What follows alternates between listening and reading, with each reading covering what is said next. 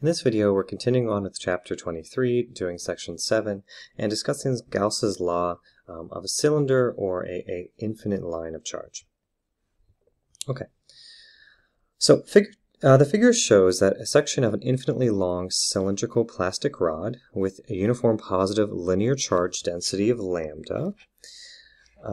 Let us find an expression for the magnitude of the electric field E at a distance r away from the axis of the rod.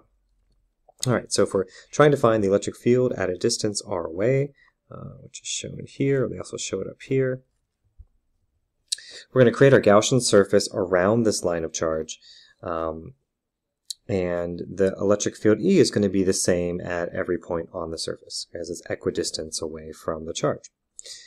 Okay, and we also know that it's going to be directed outwards because it's a positive charge. So the flux through E, the flux of E, through this cylindrical surface is going to be shown with our equation for flux. So flux is equal to just our electric field times our area multiplied by the cosine of theta, because it's E dot A. Cosine of theta. And that's going to be equal to E times the area of the cylinder, which is just 2 pi r, which is the circumference of the cylinder, multiplied by h, which is the height of the cylinder. And that's going to be times the cosine of 0, because the electric field and the area vector are both pointing in the same direction. So they're both pointing out, out away from the surface, so that the cosine of the angle between them is just going to be 1. So this just goes to 1 right here. Okay. So really this flux just simplifies to E times 2 pi r h. Okay. Now we want to take the other equation we have for flux, which is Gauss's law. It relates it to the enclosed charge. So we have epsilon naught times our flux is going to be equal to our enclosed charge. Now plugging in what we just got for flux, it's going to be E times 2 pi RH. That's equal to the enclosed charge. Well, the enclosed charge is also going to be equal to the linear charge density times the height. So it's going to be the linear charge density times the height, because linear charge density, right, because if you remember, linear charge density is just Q over the length. Well, the length of our cylinder in this case is going to be h, or of the rod, so it's just h. All right, so really it's just Q over h. So if I wanted to write this in terms of Q, if I wanted to replace Q, I would just have the linear charge density times h. Okay. Now if you look at this, we can see that the h is going to cancel, so the height actually doesn't matter. So what we're left with is epsilon naught times E times 2 pi r is equal to our linear charge density.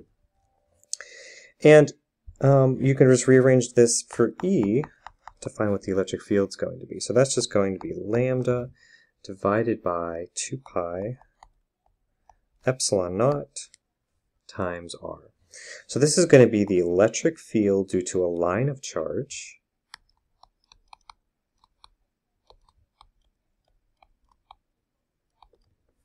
Right? A very long line of charge, like an infinitely long line of charge. Okay, so let's do an example problem. An upward streamer in a lightning storm. So the woman in the figure was standing on a lookout platform in the Sequoia National Park when a large storm cloud moved overhead. Some of the conduction electrons in her body were driven into the ground by the cloud's negatively charged base, leaving her positively charged. You can tell she was highly charged because her hair strands repelled one another and extended away from her along the electric field lines produced by the charge on her. So it's giving you an explanation of the pictures. So in A, they're just showing that some of the conduction electrons in the woman's body are driven to the ground. So you see these little charges E here. In picture B, an upward streamer develops if the air undergoes electrical breakdown, which provides a path for electrons freed from molecules in the air to move to the woman. So you have this electrons leaving, so you have this electrical breakdown of electrons coming towards her. And then part C is just, well, we're going to represent the woman as a cylinder because that just makes it easier. All right.